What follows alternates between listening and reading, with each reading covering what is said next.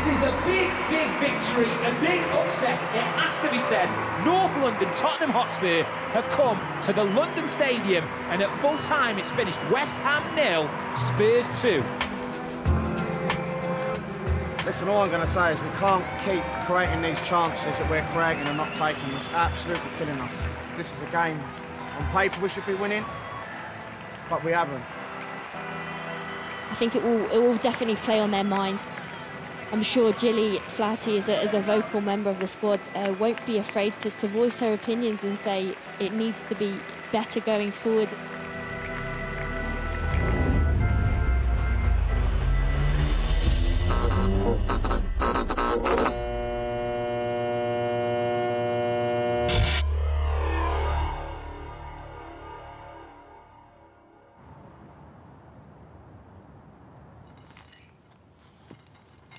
That's a very healthy breakfast he's having. He's got some very bad habits from me. Losing the local derby to Spurs has pushed West Ham down to 8th in the table. Tottenham took their chances, we didn't. And that's when you needed to win it, when you had like 25,000 people at the stadium, and it cost so much money to turn the key at that stadium. But we wanted to play a game. Do you think you lost money? We did. Even with the shop? The shop only made 10 or 15 grand, Jack. But we spent the entire gate money on that and advertising to bring people in. You know, there are positives. The sponsors like it. You bring in a few new supporters to the club, some of whom will come back. It's fascinating, really, to see where it'll all end up. It's a much tougher division this year. Those top clubs have got the people who can shoot, they got the finishers, they got midfielders who can smash them in 30 and 40 yards. And we haven't got that at the moment. Short of having £3 million to spend, it'd be the biggest freak of all circumstances to win the league. I mean, if they got relegated, it'd be a disaster.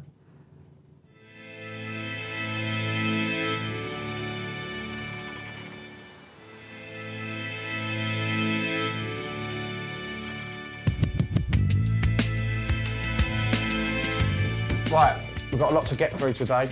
So I'm going to announce the team this morning. So you're going to have probably one or two that are going to be sulking, they're not playing, but at the end of the day, that's life. I've just got to get on with it, get the head down and do the job that we need.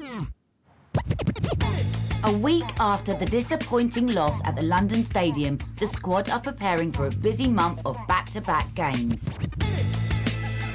And head coach Matt Beard wants to change his players' mindset to try and turn the results around. I've been speaking to one or two coaches that I trust, and one thing that when they've observed and watched us when we play is that we're a soft touch. So that's what other people think of us when we play. When I look at the Tottenham clips, you'll see some clips of people walking, and hence the changes that I've made to the team for this weekend. I'm not having people fucking walk. The hard work is the one thing that you've got to put into your game. So I want that in your head, all right? Nothing's ever personal when you come to picking a team, but we'd love to make sure that we bounce back with a win. We've made 2 changes. Kenza's in for Kate Longhurst, and Adriana's been a little bit inconsistent. From my perspective, if they want to get back in the team, they've got to be positive, they've got to be a good teammate, and they've got to work hard to get back into it. It's a tough one because you want to give them that freedom for them to express themselves on the pitch, but maybe I've given them a little bit too much freedom. Matt is dependent on one of his most senior players to bring the squad together. Ah, no, Mark. Because we believe, we know you've got it in you. As West Ham captain, Gilly Flaherty is the link between the players and the coaching staff, closely involved in the move to the new training ground, Chadwell Heath. Hi, Jack. How are you? I'm good, thanks. Yeah, for a cupcake. Oh, we do this every time. We never know it's like this. Sort of like, just hug. Let's hug in future, Russ. Thank you very much. Yeah, I'm ready. The role's full-time, like, I didn't appreciate it maybe when I was a vice-captain at, say, Chelsea, because I probably didn't really understand and probably appreciate it, to be honest. How's your office looking? Give him that telly. That's your telly, Russ. That's his laptop. Things ain't clicking within the team, then a lot is focused on me to try and get the girls together. It can be lonely, but Luckily, I've got good people around me. I can talk to Beardy. Are they putting mirrors out here? Just so when we walk out, we can just make sure we look all right. Just walk out the door, you know? You know, we're only training here, aren't we? Last check, Beardy. I'll always have loyalty for him because at the end of the day, Beardy give me the armband, give me the responsibility and the faith behind me, do you know what I mean? And I always say I'll always be in debt to him for him. We're like twins today.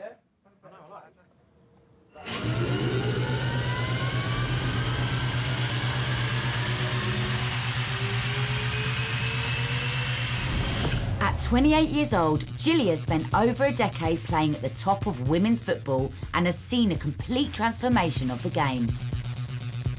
So I was 12 when I went to Arsenal. We was the #1, we'd win everything, and then left to go to Chelsea.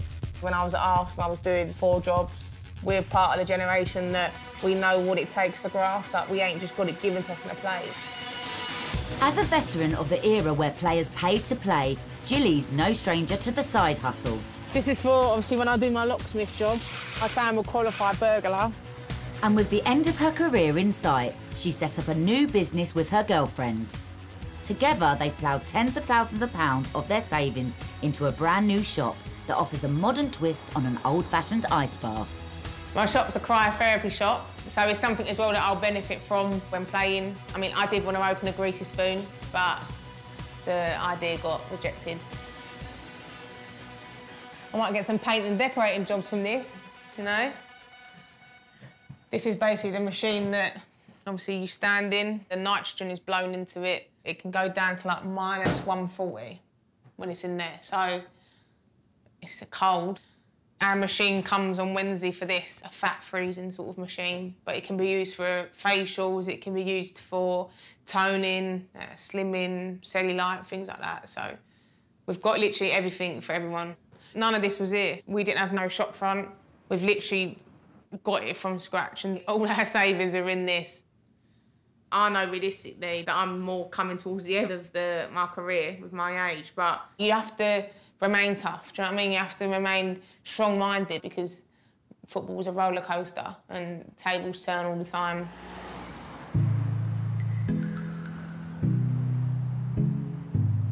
Are you gonna miss me? Yeah. No. I'm gonna miss you. For the youngest member of the squad, following her dream of becoming one of the best players on the planet means she'll be on the other side of the world away from her mum for the very first time.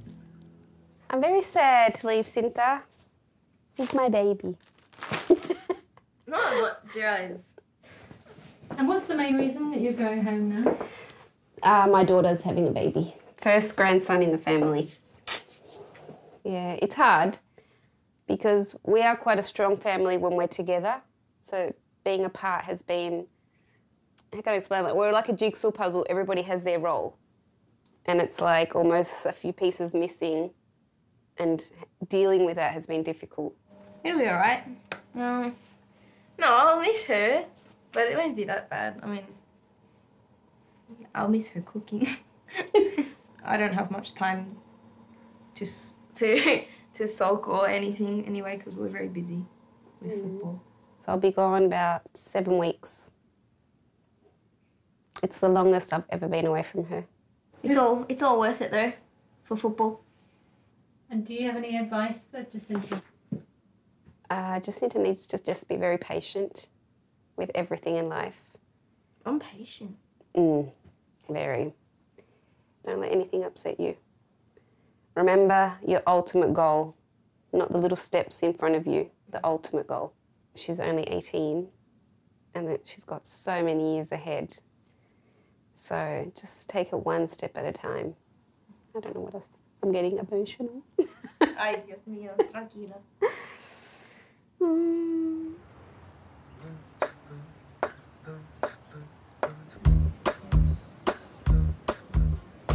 Thank you. Do you reckon I'm on there? Probably not.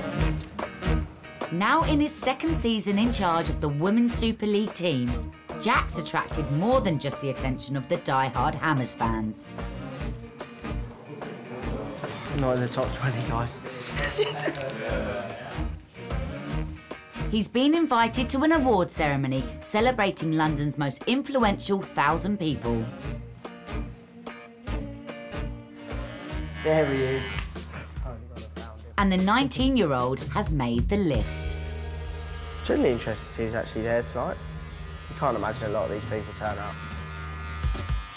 We've had the game at the London Stadium. Yeah. We lost 2-0. Still got the same manager? Yeah. Same coaching staff, everything, yeah. Did you buy any new players? Yes. These are cracking questions. So it was like 8 in, 8 out. I think it was 8. 7 or 8. Got some hairspray in it? Yeah, please, just in case Gareth's there. Gareth who? Southgate. He's on the list. I pay by card. So I spent it all on women's transfers. Cheers, thank you.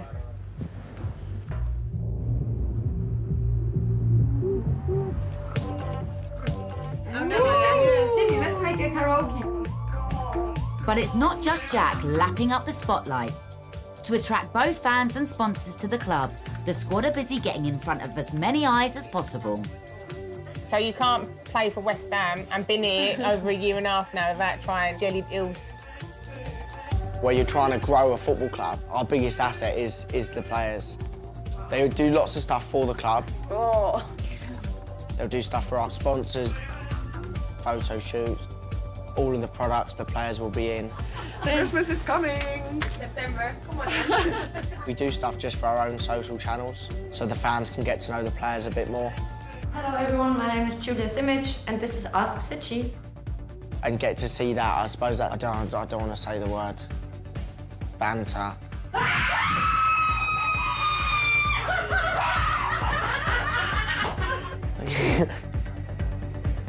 The girls are so accessible as well, and they start to build that personal relationship with lots of people, like almost like a deeper connection, I suppose. Florence is the big fan. I just take her along as daddy. Hi. There you go.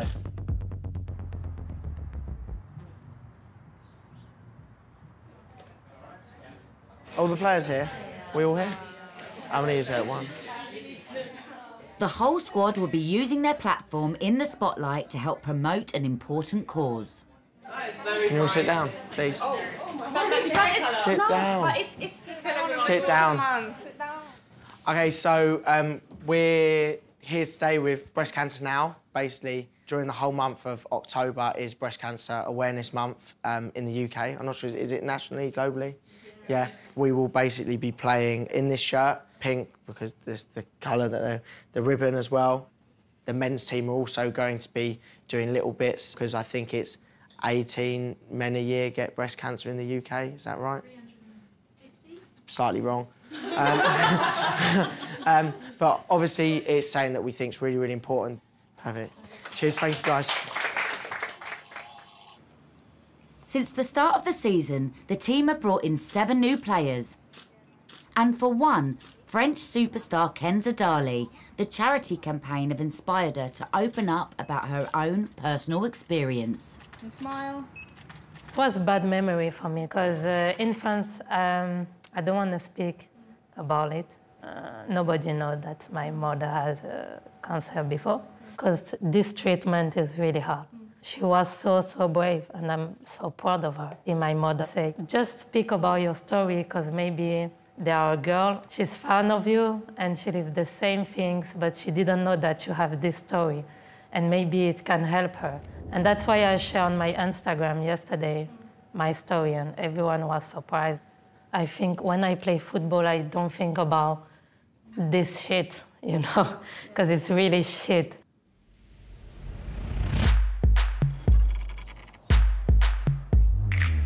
With so many new faces in the squad this season, the next run of games will give the Hammers a chance to find their feet.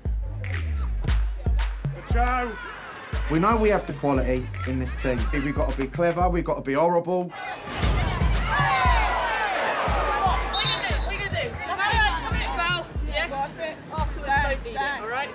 Can't do nothing anyway. And we'll try to put you under pressure, but you've got to say, get them out of the way, you get on the ball, and you dictate it, and you have the tempo. Oh, Lehmann, that's a really clever ball. Great chance for West Ham. And buried by Martha Thomas. Appeals for a penalty given. Buried. Wouldn't have kept that out even if she guessed right. West Ham starting to enjoy themselves now. Alicia Lehmann, deflection, goal. And that really is game over. Convincing win for West Ham United. Thank you, darling. You put your hand in. Ready? You say it. 1, 2, 3, irons. Ready?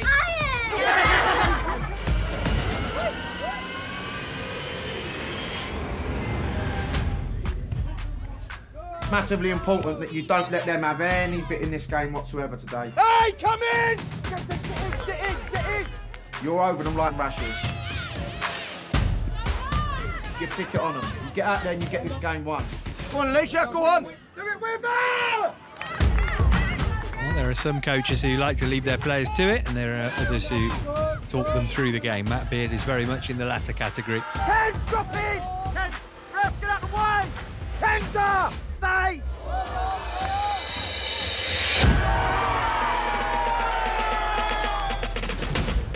We need to make our own decisions. Just move the ball quickly, so we have to do it. We work all the week like this.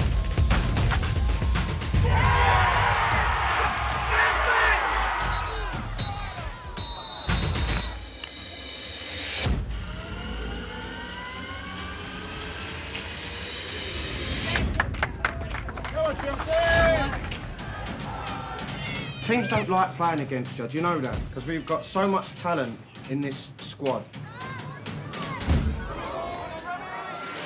We'll leave nothing on that pitch today. You work as hard as you can. Gilly! Get Kath on the... it's all right. An opportunity here for Thomas. Great save, but the rebound's in. Looking for room for a shot, maybe. There's unselfish instead. A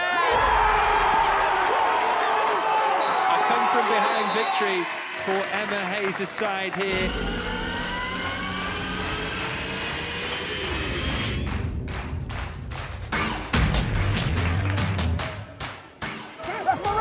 All I'm looking for from everyone today is 100% commitment to the cause.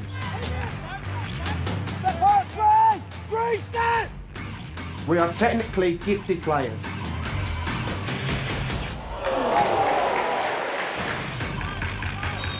Go out there and stand 10 feet tall. I'm tired of hearing people bitch on the field. It's so sickening. Stop blaming each other. Stop turning them on in the whole game. It's every week like this.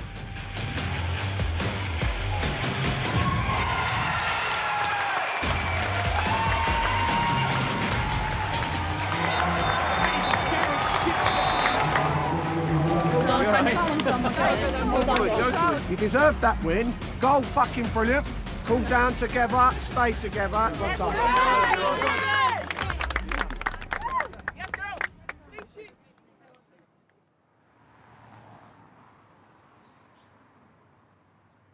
2 months and 8 games into the season, Matt started seeing improvements on the pitch. Right, we'll just start with a match report. Who's watched the game back? But reflecting on their recent performances, he's concerned about negative attitudes affecting his squad. Like, we've seen a few things, a few bit of shit body language, which will then rub off on the rest of the group. Now, look at your body language here. What was the problem there on that? Nothing. But look at your reaction. The arm goes up. Can't have that. I've got a little conversation going on there. Got hands on hips. I've got heads down. If things don't go our way, sometimes we sulk. Listen, we can't have that as a group, right? You've shown immense character to get a result out of that game. I mean, look, this is a fucking great free kick.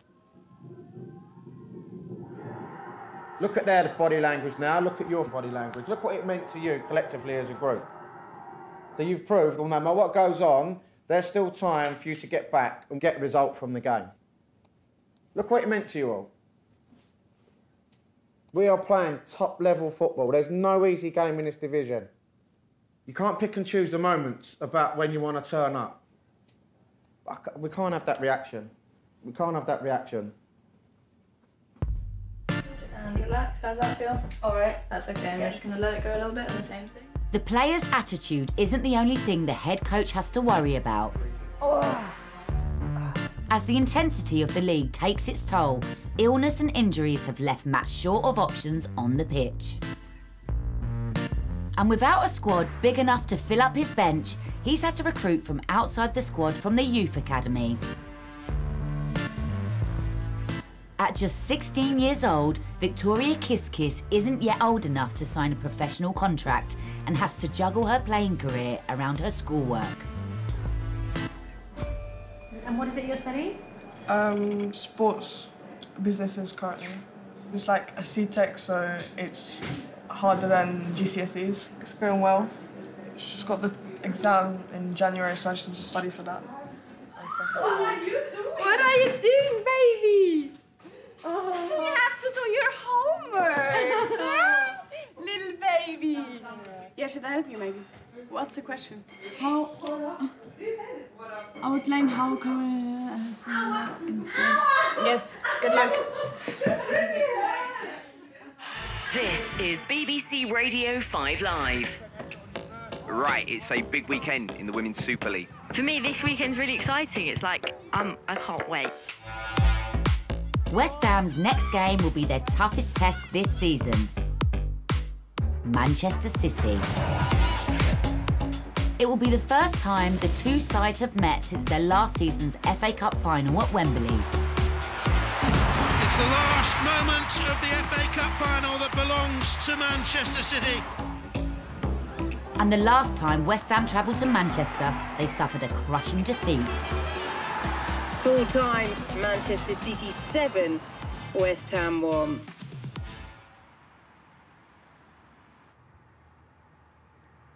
It's nice, right? Gilly. Jill. Why are you walking like that? You're swaggering in. Boss. The squad will need to come together as they prepare to face a team that boasts no less than 9 England stars, including Jill Scott, Steph Houghton and England's World Cup top scorer, Ellen White. This is what we're expecting today. Kate, I want you in front of Jill Scott. Laura, you're marking Ellen White. Cecil, Steph Houghton. Everyone else comfortable with their job there, yeah? We've all looked at it. We know what we're doing. Yes? Okay. For me, it's just about living up to what we are as a group. You know what I mean? Now, this is a good opportunity today for us just to prove how good we actually are, because we all know it. And I said this from day one, performing week in, week out, working hard for each other week in, week out. You do that, you'll be okay. Good afternoon, everyone. Thank you for joining us on this women's football weekend. We're focusing on the action at the Academy Stadium. Well, listen, we've said everything at the hotel, so get yourselves together, let's get out and let's fucking get this game won. Come on, all right? Manchester City, as we mentioned, suffered their first Women's Super League defeat last time out. They've actually lost in all competitions in the last few weeks. They're out of the Champions League. This is a big game for them, isn't it? It really is. You know, West Ham are a really tricky opposition in terms of you don't know what kind of performance they got, and they have got some real game-changing players and some match winners. So we're just about ready for kick-off. And it's Manchester City who get us underway.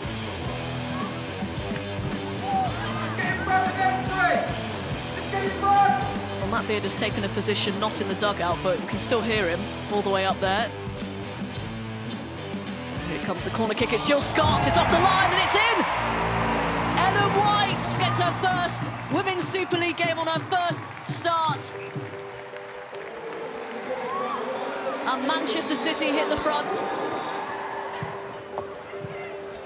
Picture shows 1,000 words there. Doesn't look too happy, does he? Scott into Ellen White, back to goal. Georgia Stanway, 2-0. It's so easy. Fuck's sake. Looks like Matt Beard has been moved to change his position. You know, it's so disappointing, and you can see in everyone's body language. But something's got to change, hasn't it? Three, business not working is because we're all too quick to turn around and fucking moan at each other and say you're not doing this and you're not doing that. Oh, fucking hell, she did this. Leave the fucking bollocks there. Just stop moaning. Terrible. Weeping is terrible. Get your fucking heads out your asses. No one in here is too good for this fucking team. Stanway, 3-0. No one in here is a fucking princess and no one in here is a fucking prima donna. You work, you graft, you fucking fight for the badge on your fucking chest. And if you ain't prepared to do that, then seriously, tell fucking Bid and leave the team. Here's Jill Scott. Oh, that's a lovely ball. Hemp, 4-0. Wonder what he's writing down.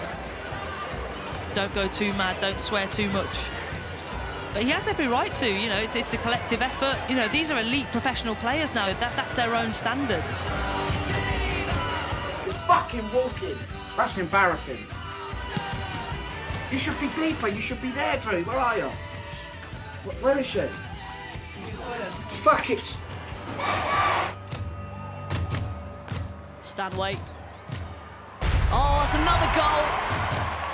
This game is done and dusted. It's the 16-year-old Victoria Kiskus. Not the circumstances in which she'd like to enter the field, I'm sure. Oh, off the post with her first touch. So nearly getting her first goal in her WSL debut. And that is the full-time whistle. So nearly, such a memorable debut for the Poland Youth International.